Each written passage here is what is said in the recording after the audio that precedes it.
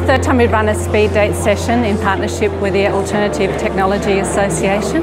This particular speed dating is about learning about solar and battery storage.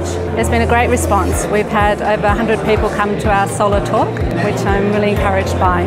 So the ATA helped organize the event. We are the source of independent information about going solar, about getting batteries, about making your home energy efficient, and all the things around sustainability around the home. And you can see there's a really big appetite for information about batteries and about solar, but they need more information, and so a lot of them are going to be consulting, getting a 1-hour consultation because it is a quite complex subject, and get more information.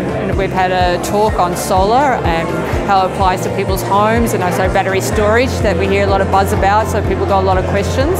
So after our talk, we then had a sustainability expert event where we had different residents can go and get a 20-minute free consult, or date we call them, from these experts, and then after 20 minutes then they can move on to the next expert and they can get some other information as well.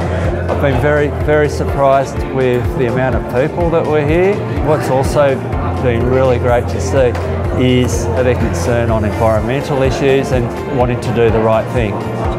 Today I got the opportunity to listen to someone who's an expert in where things are up to, but also a chance to sit down with someone who works in the installation area and the design and installation of systems, and talk about what's practical and what's sensible, and I thought that was very valuable. Thank you.